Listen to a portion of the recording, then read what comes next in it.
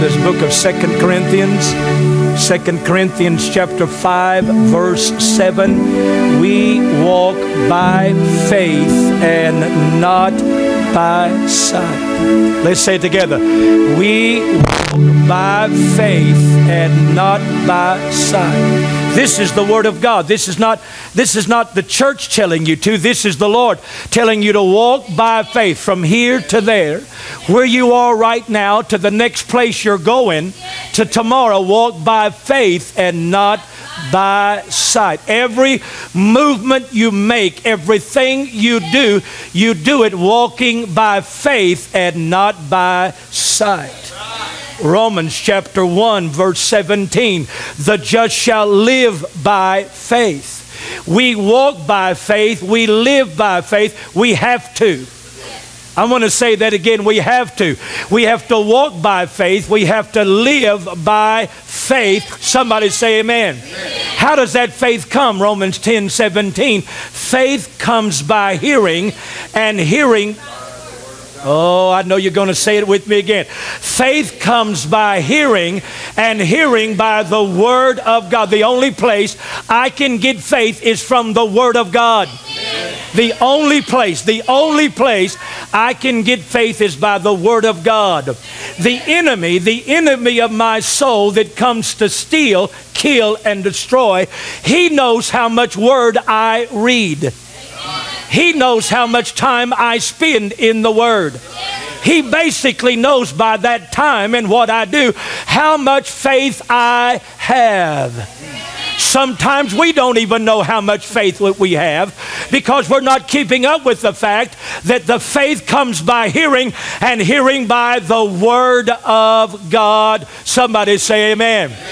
Why is it like this? What is it for? Hebrews chapter 12, verse 2. Jesus is the author and the finisher of our faith. We have a kind of faith that they did not have in the Old Testament. We've got a faith that they didn't have in the Old Testament because our faith comes from the gospel and the good news. I'm just going to wait for you to quit shouting. I'm going to wait. You have more faith than even Abraham had, because Abraham had a measure of the good news. The Bible says, Jesus speaking, Abraham rejoiced to see my day, and he saw it, and that gave him some faith. Amen. But you can have more faith than Abraham, Isaac, and Jacob than Moses. You can have more faith than anybody in the Bible because you have the faith from the good news. And Jesus is the good news. A better covenant established on better promises produces the faith of the gospel of our Lord and Savior Jesus Christ. So Jesus is the author and the finisher, or the perfecter of our faith. When we read the Word of God, He is perfecting our faith. You don't even have to perfect it. He does it. Give God a crazy. Somebody say amen.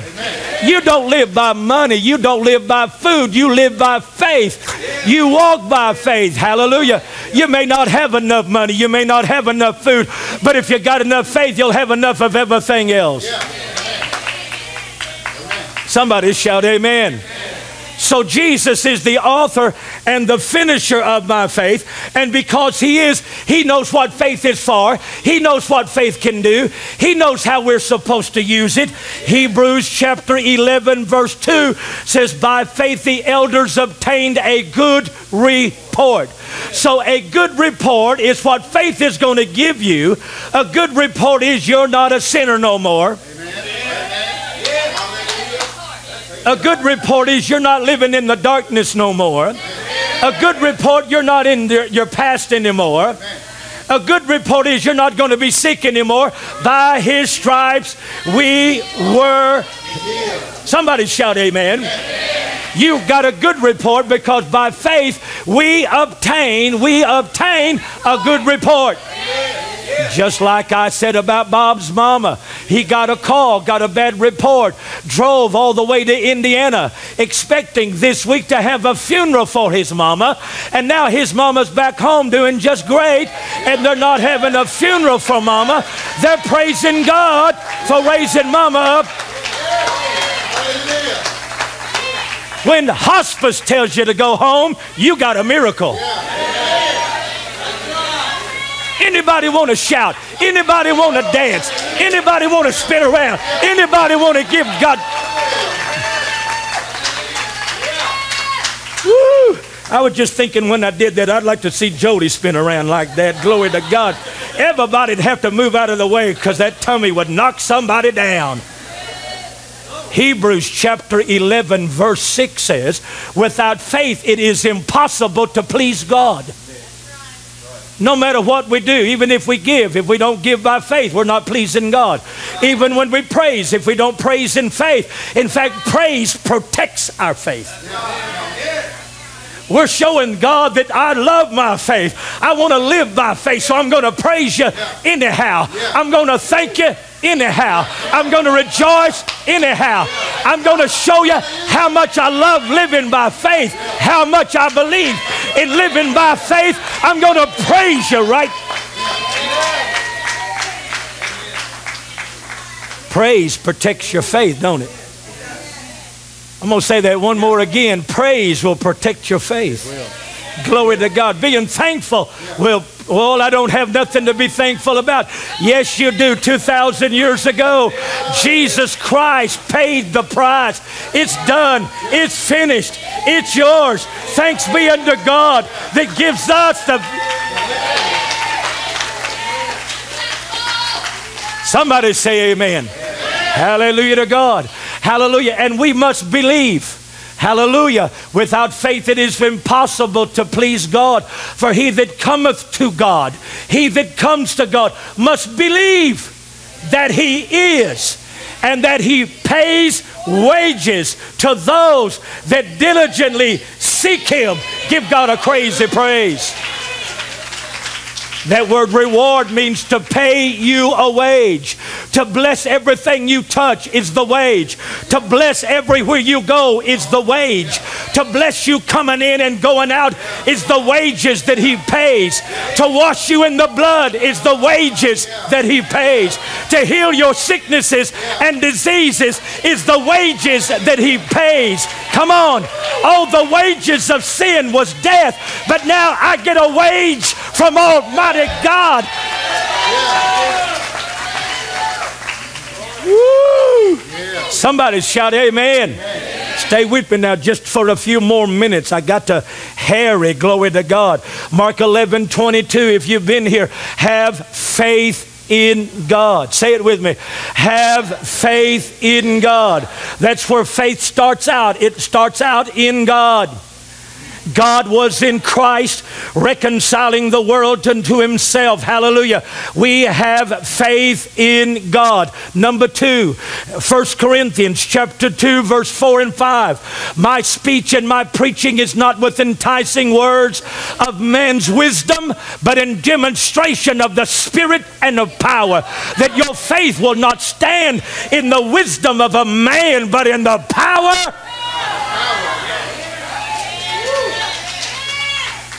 Our faith is not in how it's preached. Our faith it is how it works. For faith without works is dead. Somebody say amen. So my faith is in God. My faith is in the power of God, in the energy of God, in the working of God. And what is the exceeding greatness of his power to usward who believe? According to the working of his mighty power, which he wrought in Christ when he raised him from the dead and set him at his own right hand, far above all power and principality and dominion and might, and above every name that is named, not only in this world, but that which is to Romans chapter 3 verse 25. My faith is in God. My faith is in the power of God. My faith is in the blood, the blood, the blood, the blood Oh, it reaches to the, somebody help me. It reaches to the highest mountain. It flows to the lowest valley. It's the blood that gives me strength from day to day. It'll never lose its power. Oh, the blood of Jesus that washes white as snow. Somebody help me. At the cross where I first saw the light and the burden of my heart rolled away. It was there. It was there. It was there. It was there. It was there. It was there. It was there. By faith I received my sight. Somebody give God a crazy praise. Woo. Somebody shout with me, it was there. Give God another praise. Hallelujah. Somebody say amen. Faith in the blood. Faith in the power of God. Faith in the blood of Jesus. I see a crimson stream of blood. It flows from Calvary. And its waves, which reach the throne of God, have been sweeping over me. Let me do it. I plead the blood over your immune system. I plead the blood over your brain. I plead the blood over your eyes. I plead the blood over your face, your head, your nerves, your joints, your bones. I plead the blood over your heart. I plead the blood over your kidneys, over your liver, over your pancreas, over your intestines. I plead the blood over your lungs. That heaviness got to come out of them lungs. I plead the blood from the top of your head to the soles of your feet. I plead the blood on your skin right now. That eczema's got to go. That skin cancer's got to go. That psoriasis has got to go. Those tumors have got to go. I plead the blood over your body. By the stripes we were healed. Somebody give God a crazy praise. We put our faith in the blood. Ephesians chapter 6 verse 10. Ephesians 6:10. Faith is not a muscle. Faith is not an organism. Faith comes by hearing, and hearing by the word of God. Faith is something that you say. Faith is something that you do. Faith is an action. Somebody help me. Listen carefully to the book of Ephesians chapter 6. Stay with me just a few more minutes. Verse number 10. Finally, my brethren, be strong in the Lord. Be strong in the Lord in the power of his might. Put on the whole armor of God that you may be able. That word able there is also the same word for powerful. That you may be powerful to stand against the wiles, schemes, tactics of the devil. For we wrestle not against flesh and blood, but against principalities, against powers, against the rulers of the darkness of this world, against spiritual wickedness in high places. Wherefore take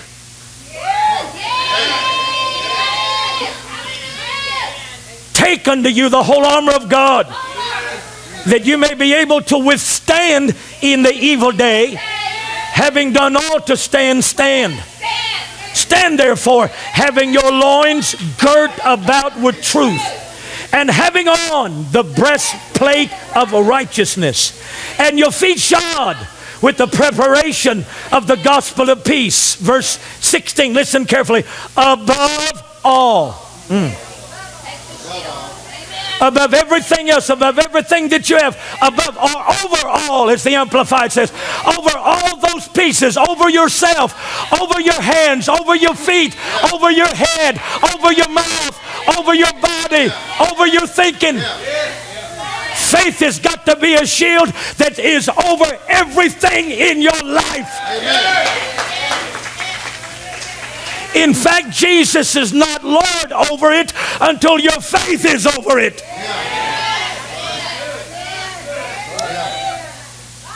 Jesus is not Lord over it unless your shield of faith is over it. Amen. Your shield of faith is what says, I believe the Lord is over my life. I believe the Lord is over my situation. I believe He's Lord over all. And that's above all, taking the shield of faith. Taking the shield of faith, that you shall be able to quench all. Every one of them. Not just some of them. Every one of them. Some are aimed at your head. Some are aimed at your body. Some are aimed at your thinking. Some are aimed at your emotions. Some are aimed at your skin, your body, your heart, your liver, your lungs. Sickness and disease is a fiery missile from the devil. Hallelujah. But your shield of faith covers it all. That thought that he wants to get into your thinking, no, he can't, because I've got my shield of faith over all, which means Jesus is Lord over all. Jesus is not Lord over all unless my shield of faith is over all. Anybody love me? Hallelujah. That's my shield of faith to quench those darts that are going to hit my feet, that are going to cause me to go somewhere that I don't need to go. Hit my hands, cause me to handle something I don't need to handle. Hit my mouth, cause me to say something I don't need to say. Hit my emotions, cause me to feel something that I shouldn't feel. Hit my thinking, cause me to think something I shouldn't think. But if I've got Lord over all, I've got my shield of faith over all, and I will quench all.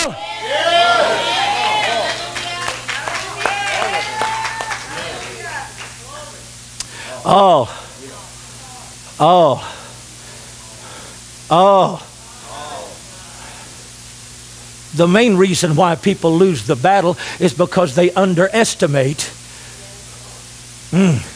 They underestimate the battle, and they don't realize that they've got to lift up a shield of faith in battle. The only reason why we ever lose as Christians is because we didn't have our shield of faith over it.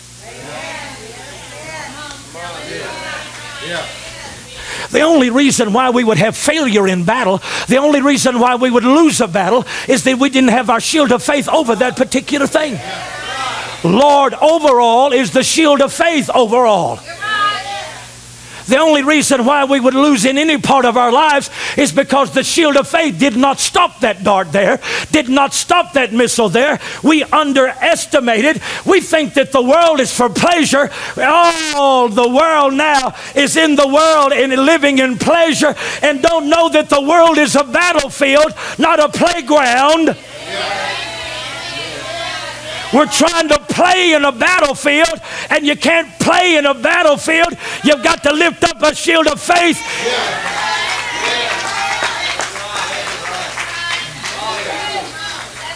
Somebody say amen. It's a battlefield, and where we don't have the shield of faith is exactly where the enemy's going to hit the most. Are you listening to me? So if I think God's using the devil, I won't even have a shield of faith up. If I think God is testing me with sickness, I won't have a shield of faith up because I believe God sent it. But I've got to get all that stupidity out of my mind. Faith comes by hearing, not what somebody tells me they think the word says, but faith comes by hearing, and hearing by the what? The word of God. Faith comes by hearing, and hearing, say with me, the word of God. Not the word of man, not the word of a denomination, but the word of God. Hallelujah. Well, God's trying to teach me something. No, He's not. He sent the Holy Spirit to teach you all things. He said, and when He has come, He will teach you how much? All things. In fact, I need to get something out where I can just take ALL and search it through the Bible. I can do all things through Christ that strengthened me. I will quench all the fiery darts of the wicked. Come on, all doesn't, I mean, it means everything. He will guide me into all truth. He will teach me all things. Try it with me. He will teach me all.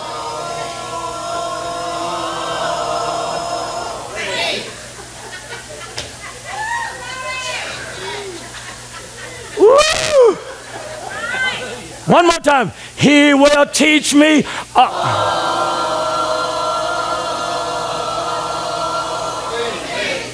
Jesus is Lord. Glory to God. Hallelujah. You just sang about the victory. Above all, taking the shield of faith, which you shall be able to quench the fiery darts of the wicked. Verse number 17. And take the helmet of salvation and the sword of the Spirit, which is the word of God. Give God a crazy praise. Are you listening to me? It's not a playground, it's a battlefield. Say it again. It's not a playground, it's a battlefield. People are casualties of a battle that they just simply did not raise up a shield of faith. People that are Christians are defeated by one thing. They just did not put a shield of faith over that part.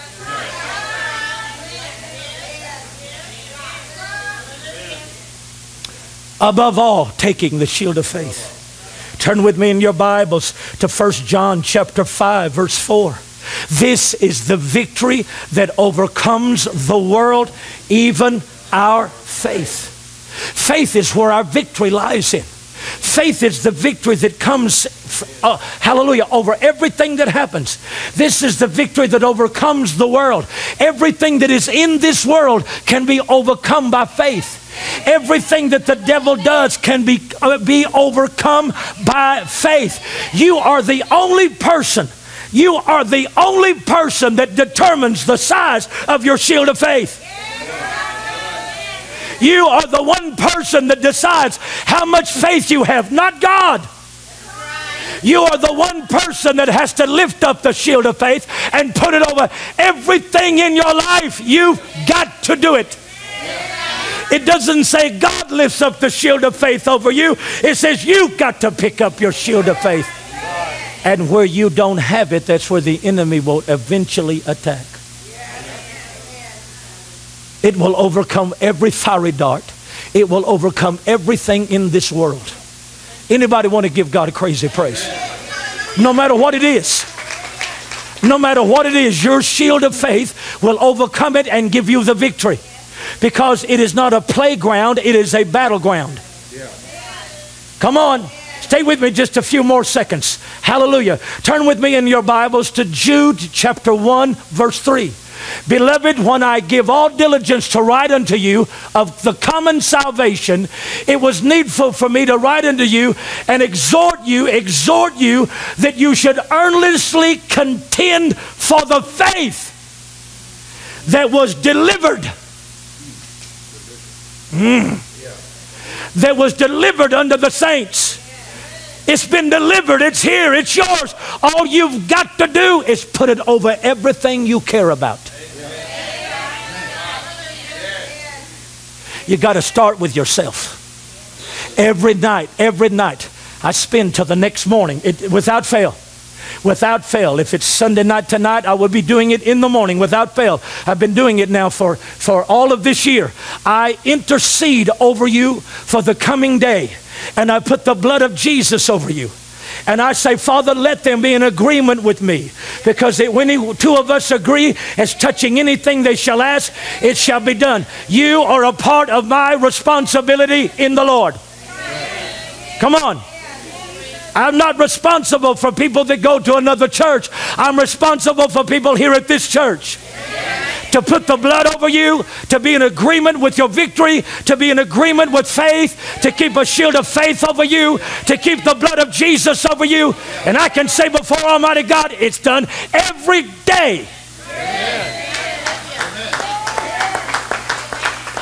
But you got to pick up that shield of faith too. You got to pick it up so that the enemy won't hit your hands and you do something wrong with them. That you can quench every dart that's aimed at your feet so you won't walk the wrong direction. So that it will not hit your emotions, so that you will get crazy in your emotions. It will not hit your thinking, so that you'll not get crazy in your thoughts. God has not given you a spirit of fear, but of power and love and a sound mind. Come on. You love me? A spirit of power and love and a sound mind. You're not going to lose your mind. Quit thinking you're going to lose your mind. Quit worrying about dementia. Quit worrying about falling apart. You've got a sword, a shield up there. It will quench every fiery dart of the wicked. Somebody say amen. I'm almost through. Stay with me just a few more minutes. Luke 22. Jesus is not praying for you to get saved. He paid the price for you to get saved. He's not praying for you to get healed. He's already paid the price for you to get healed. He's not praying for your deliverance. He's already brought deliverance. He's not praying for your family to get saved. He's offering them to be saved. All they got to do is accept it. He's not praying for people to get saved or healed or delivered or set free, because He's already paid the price for it. It's now a choice. Don't get mad at me. I'm telling you the truth. Oh, Pastor, believe for my kid. Believe for this. No, they need to believe. They need to believe. Me believing for them ain't going to do it. They got to believe for themselves. If their actions are choosing wrong, they are going to have recompense.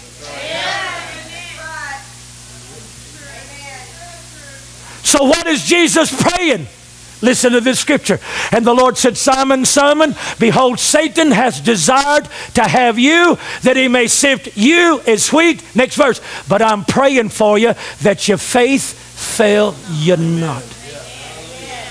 So what is Jesus praying for? For your faith. He gave you something to win with. He gave you something to destroy the work of the devil with. He's praying for you that your faith fail.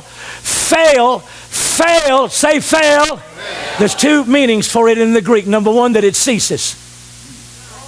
I'm praying for you that your faith won't stop. Second meaning, I'm praying for you that your faith, you will not stop using it. You will cease using it.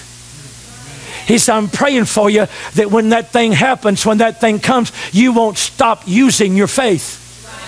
You'll just say, you'll get crazy, you'll get wild, you'll get emotional. You'll say, listen to me, this is exactly what you'll say. Listen to me, let me have a shield. My God, this is a good shield. All of a sudden, something goes crazy with your kids, and they call you on the phone. And if you're not careful, you will lay down your shield of faith. And the Lord's praying for you that you won't lay down your shield.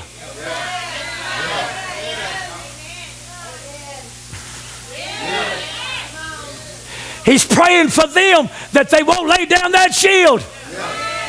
But they laid it down a long time ago.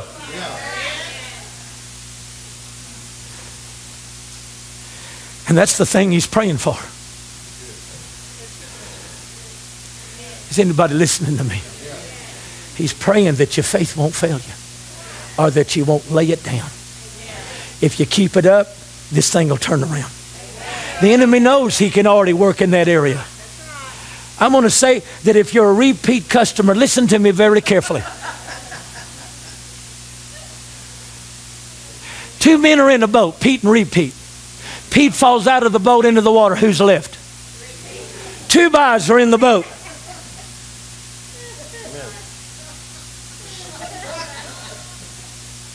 Y'all love me?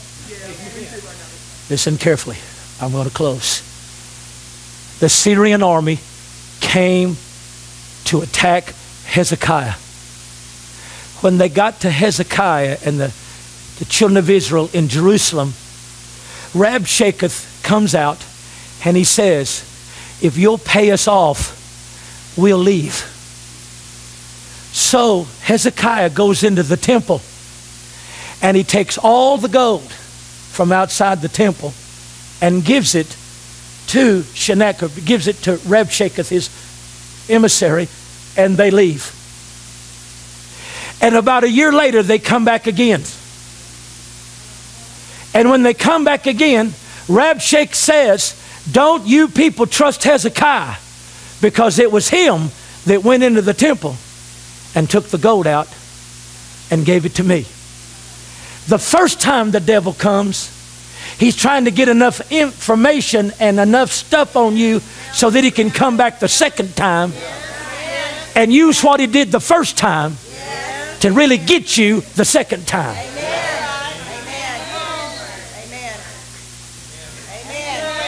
And he only comes the first time to get enough stuff because he's stripped, he's spoiled, he ain't got nothing to work with. So he comes the first time hoping you'll give him something to work with. A fear, a worry, a doubt. You'll lay your shield down so that he'll have something to come back the second time and take everything you got if he can. Because it's hard to trust God the second time the enemy comes if you gave him ground the first time. Give the Lord a praise right now. Come on, give him a big praise. Because some of us, he came to us when we were kids. Some of us, he came to us when we were teenagers. Some of us, he came to us at different places. And he got enough then, before you learned about your shield of faith, that he thinks he can come back now. And he's hoping you'll just not pick up that shield of faith. Because once you pick it up, overall, over your whole person, over everything, the shield of faith is not overall unless Jesus is Lord.